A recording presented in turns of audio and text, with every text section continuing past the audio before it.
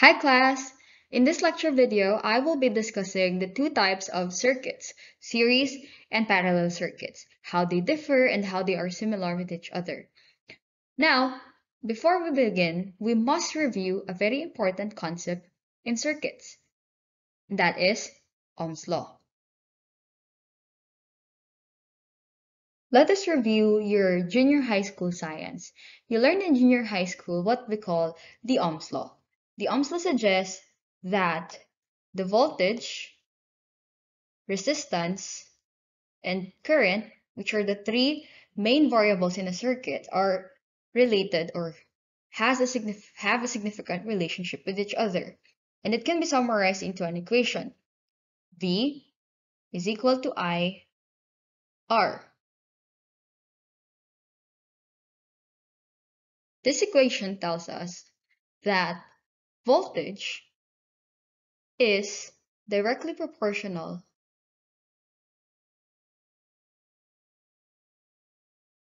to current.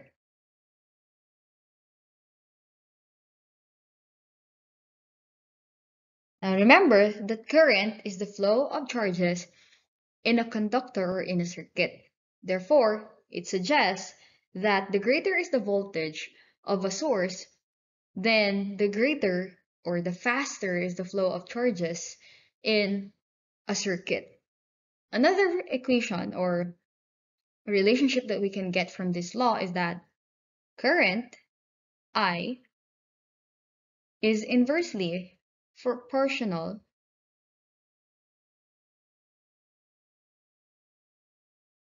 with resistance,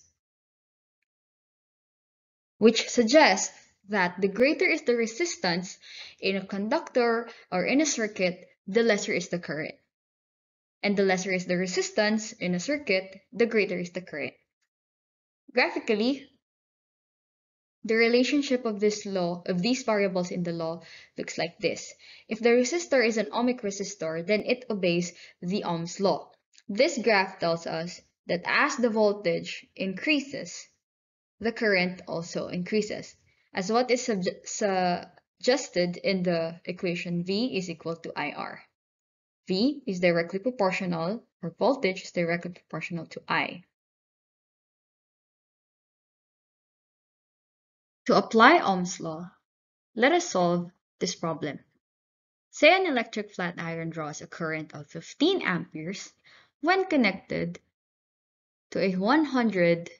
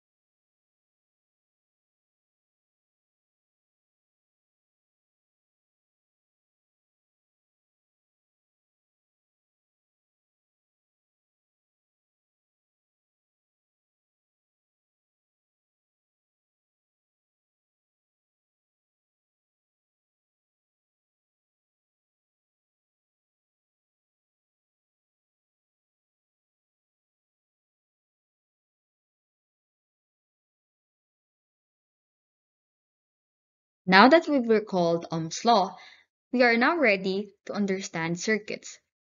For circuits, we are probably familiar with the common house electrical designs that we have seen at home. So those circuits are connected into either series, parallel, or both series and parallel connections. But more often than not, house wirings are combinations of series and parallel circuits.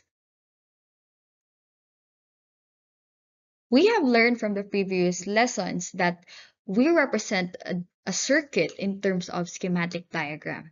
This makes our presentation much easier to follow and much easier to draw. Now, these are the common circuit elements that we will use. Among them are batteries, dry cells, resistors, or can sometimes be drawn like this, okay, a zigzag line. We will also use lamps or voltmeters, ammeters, and grounds sometimes. Okay, switch are also added, but they aren't that essential though. They are there to open and close the circuit. So now we move on to the first type of circuit, the series circuit. The series circuit looks like this. In this circuit, you can see that we have a battery source or a voltage source, and we have several resistors connected in a single loop. From this, we can see that current may flow from one terminal of the battery, positive, passing through the first resistor to the second resistor to the third, and back to the negative terminal. So current will flow only in a single loop. From this illustration, since you can see that there is only a single path for current, we can assume that the current in a series circuit, the current is constant. Let us prove this premise. I will draw this figure, the circuit in here. Say this is the battery.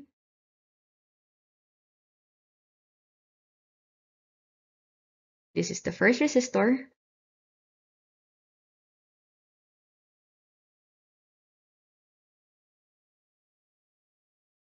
Second resistor.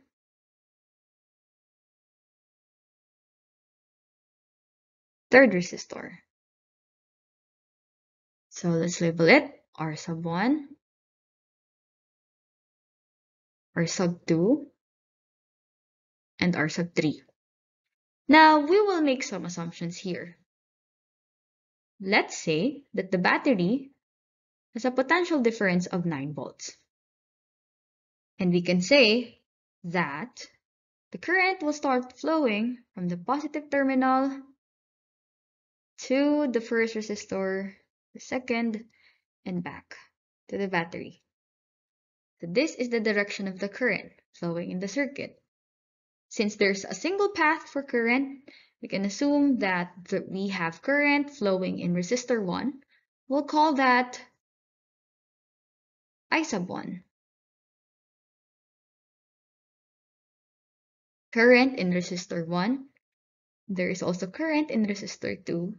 And there is also current in resistor 3. As the equation suggests, the current in resistor 1, 2, and 3 must be the same. Let's give values to the resistors. Let's assume that resistor 1 is equivalent to 2 ohms. Resistor 2, say, is equivalent to 1 ohms. And resistor 3 is equivalent to 3 ohms. Alright, from here, we will maximize the usage of Ohm's law, which is V is equal to I times R. To prove that current is constant in a series circuit, we must compute for that magnitude.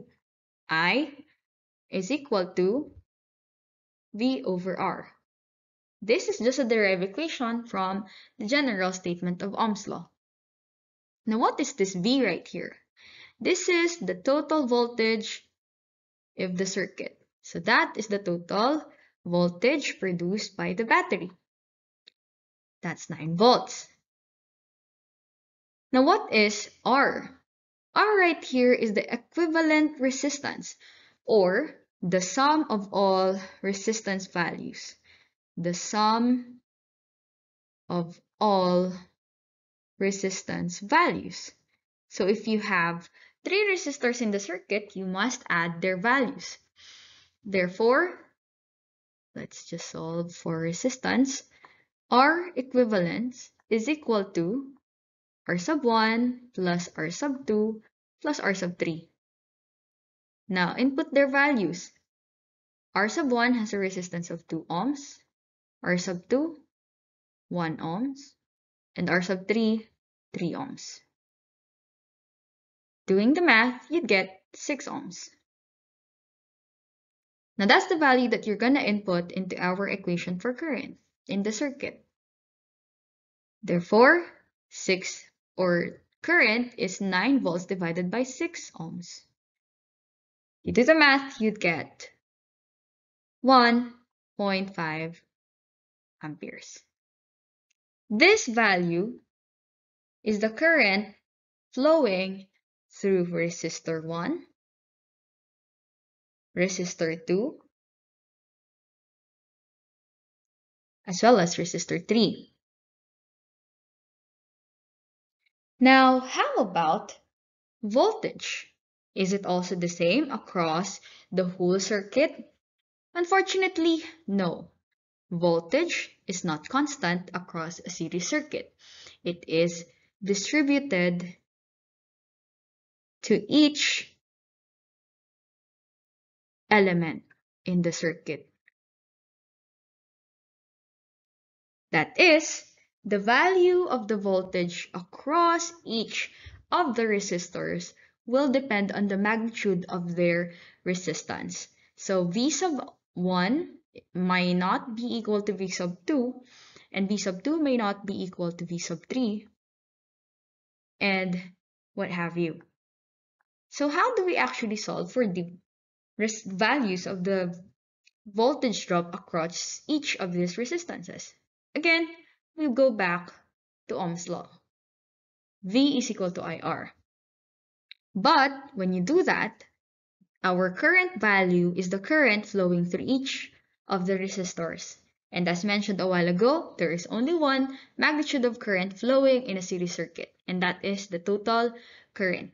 So therefore, we can say that the current and the voltage drop in V sub 1 is equal to I sub 1, or also the value of the total current in the circuit times R, but resistance of the first resistor.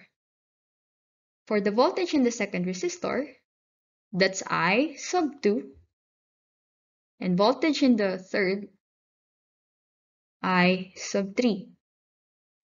Multiply them to their corresponding resistances. Now take note that I sub 1 plus, or rather, is equal to I sub 2, and it's equal to I sub 3, and all of these currents are all equal to I total that we calculated a while ago, because there's only one current in a series circuit. So therefore, we can substitute I sub 1 with 1.5 amperes times resistor 1, which is 2 ohms, times or equals 3 volts. For the second, it's again 1.5 amperes times 1 ohms. So that is 1.5 ohms. Next, 1.5 amperes again times 3 ohms. That is equal to 4.5 ohms. Oh, rather, voltage. So what do you notice with the voltage values? They are not the same. They're rather dependent on the value of the resistance. Notice that the third voltage is the greatest because voltage and resistance are directly proportional with each other. So the greater is the resistance in a certain element, the greater is the voltage. So right now, 3 is the maximum or greatest resistance in the circuit. Thus, it also has the greatest voltage, 4.5. The least resistance is 1 ohm, and it also has the least voltage. So you can see that the voltage is distributed. Nevertheless, if you add all of these voltages, we can see that V total is the sum of the voltages V sub 1, V sub 2, plus V sub 3. If you input the values, 3 plus 1.5 plus 4.5 is 9 volts. And that is the original value of the voltage source, 9 volts.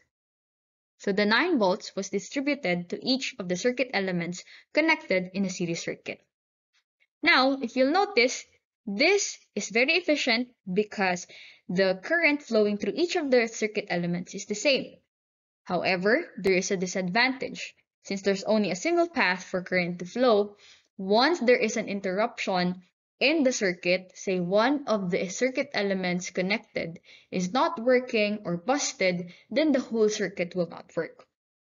That's the downside or disadvantage of a series circuit.